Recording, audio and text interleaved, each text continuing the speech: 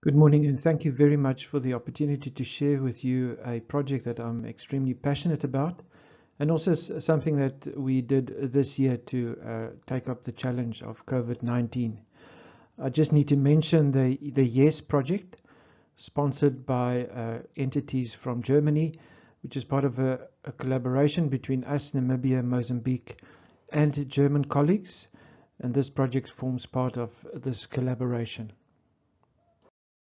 Before I start, just a kind of a disclaimer to get rid of my feeling of inferiority, talking to a bunch of researchers that do very high processing machine learning coding. And I'm talking to you about something kind of equivalent to building puzzles. In a way, I feel like a grade art teacher talking to teachers teaching matric maths. But I'm sure I'll be able to convince you that this is relevant to everyone that's part of machine learning research in the country. So I hope that when you listen to me, you will understand that I'm part of your skills pipeline. The research in very high level coding in South Africa and in the world is dependent on getting new people coming in as first years as software developers. And that's where our focus lies. I don't think I need to convince any of the listeners to this talk of the desperate shortage regarding software developers in our country. As a professor in programming at our university and involved with engaging with industry, we sometimes weekly get emails or telephone calls from industry partners desperately looking to employ software developers. In our home city, I, for example, know of one company who has to fill 26 new software developer posts by the end of this year. In East London, there's a global corporate that for the past year or two have been trying to fill 50 new software developer posts. And they, like Maya call it pipe dream, is that these graduates all must be M or PhD graduates. We are all very aware that our government understands this, and that our president and some of his cabinet ministers often talks about the fourth industrial revolution and their plans to address these issues. We are also aware that they want to bring in coding and robotics into our primary schools as subjects, and they actually had plans to roll it out to 1,000 schools in 2020. But there's a reality check for government and for all of us. And many of my students over the past years have often reminded me of this. Of the 26,000 schools in our country, 15,000 do not have their own computer laboratories. And the government has estimated that it will cost on average R1 million per school to equip schools with computer laboratories. But the challenges go much further than just infrastructure. I think we will all have a sense that most teachers are simply not equipped to teach coding and robotics. A lot of the content for coding and robotics is not adapted yet for the South African context and still needs to be localized. Schools need technical support. Many of us are aware of labs that were installed in schools and that are simply not functional because there's no technical support. And then living in South Africa, the safety and security issues related to PCs and laboratories is huge for schools. So when my student and myself set out on a project in 2017 to introduce a coding to learners, especially from disadvantaged communities, we had the following additional objectives. We said to ourselves, there's no ways that we can be dependent on expensive computers or robots. We definitely wanted to expose learners and make them aware of careers in software development. And there's no ways that it would have worked if it was not fun. So in 2017, Byron Batterson, an honor student in our department, developed the Tanks app that makes use of mobile phones, customized tokens, and image recognition to allow learners to build code with their tokens and then to see it execute on the screen. So the basic idea is that you need to move a tank on the screen to a specific destination. You then use your tokens to build your code on your table or on your surface. You take your phone and you take a photo of these tokens. Through image recognition, the tokens are internalized and are then executed, moving the tank on the screen. The coding concepts that are introduced through this game are the concepts that I would be teaching my first year programming students in their first 6 months, which includes loops, the for loop and the while loop, the if statements, nested loops and constructs, as well as optimization of code. Because we have 35 levels of increasing complexity, the whole concept of gamification also kicks in when learners start playing, and therefore it is always huge excitement and great fun when we have workshops with tanks. Tanks was our original app developed in 2017.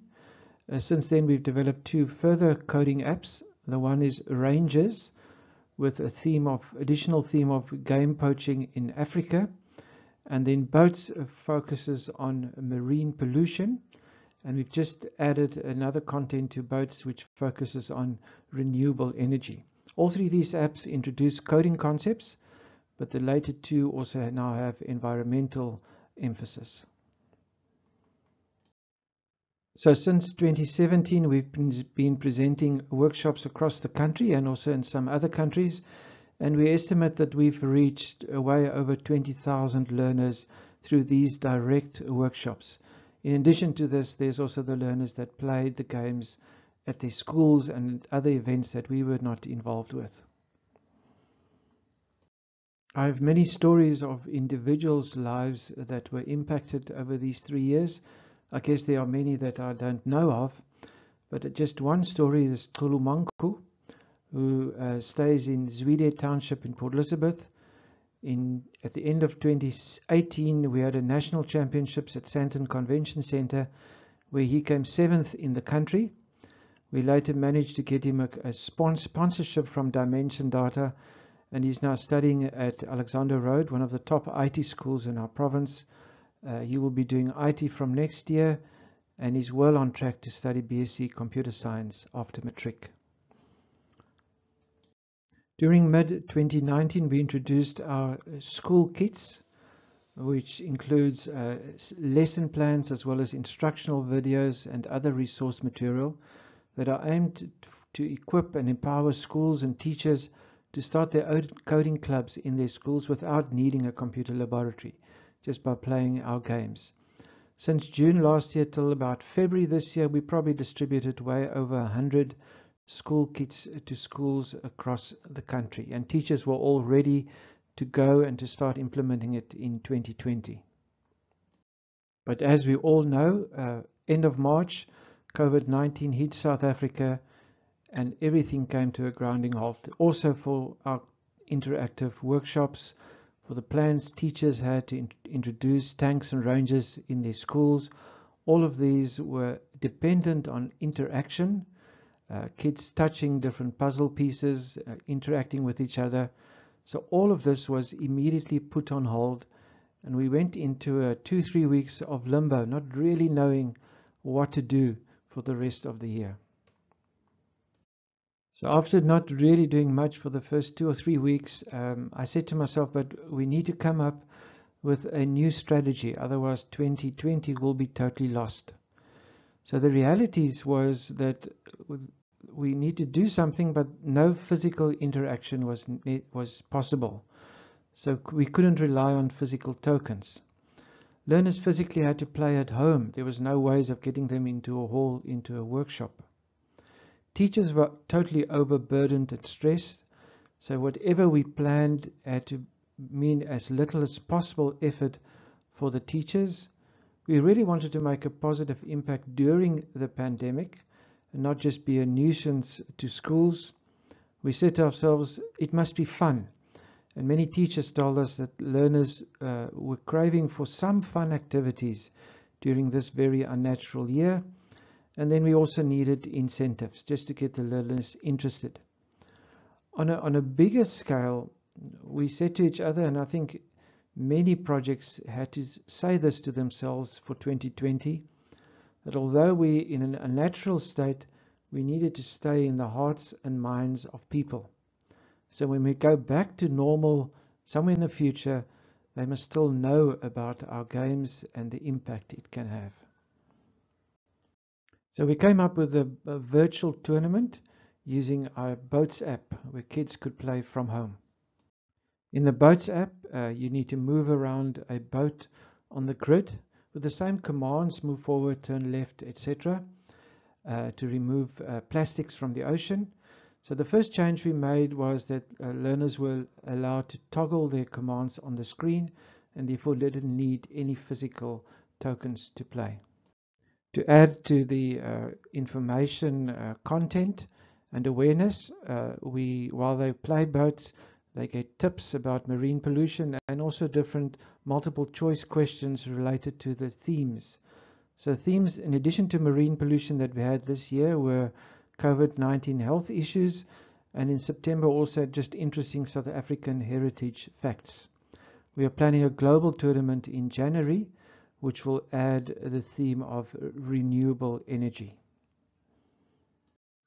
In the aim of having as little of effort from the teacher's side, we simply prepared this one-page flyer, which was emailed or WhatsApp to the teachers, and then all they needed to do was to forward that to their learners. Most schools were in online learning mode, so getting online contact with their learners was not a challenge to them, and there was nothing else expected from teachers after forwarding this flyer.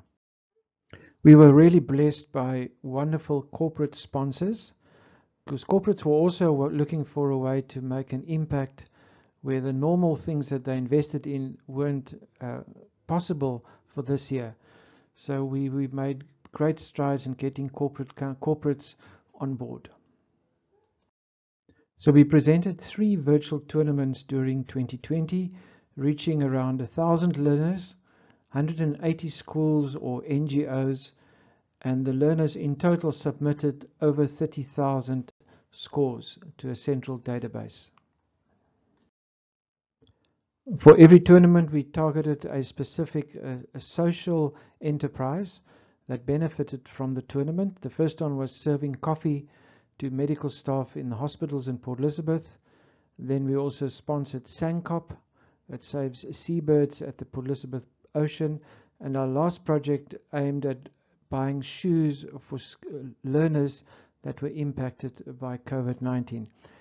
In total, around 40,000 worth of incentives and donations went towards social entities. The learner incentives were obviously very popular with the learners. This included mainly free data, which was very relevant for 2020, also some cash prizes and tablets for the winners, and that was worth over 25,000 Rand. As an investment in the future and giving us something to do once we're back to normal, sponsors also sponsored 36 school kits that were distributed to schools and NGOs across the country. A direct outflow from the virtual tournaments are 3 coding clubs, physical coding clubs, that started in Hazyview, in Tsomo, in the rural Eastern Cape, as well as in Port Alfred, where learners are now coming together once a week to do some coding using our apps. We obviously also now have a huge network, not only of teachers, but also of learners having their email addresses and cell phone numbers, which gives us a wonderful network to reach out to them in the future. And we've also started a partnership with SMS Portal, which will allow us to communicate with learners and teachers at no cost. Being a first-year lecturer, I obviously had to make online videos for my first-year students regarding the introduction to coding.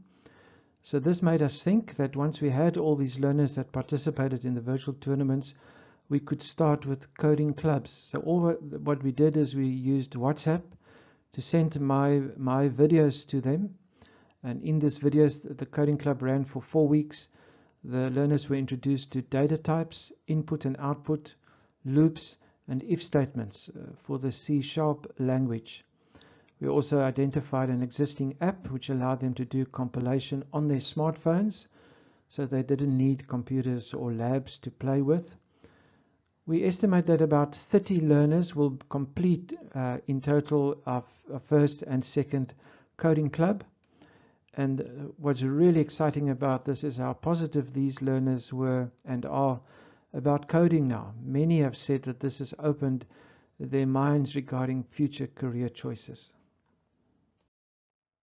Talking about being in the hearts and minds of people, we had wonderful media coverage in local newspapers, journals, as well as radio throughout the year. But this had an additional spin-off. It's not just about our project. In all this media coverage, the message of the shortage of software developers was portrayed and given through to the public.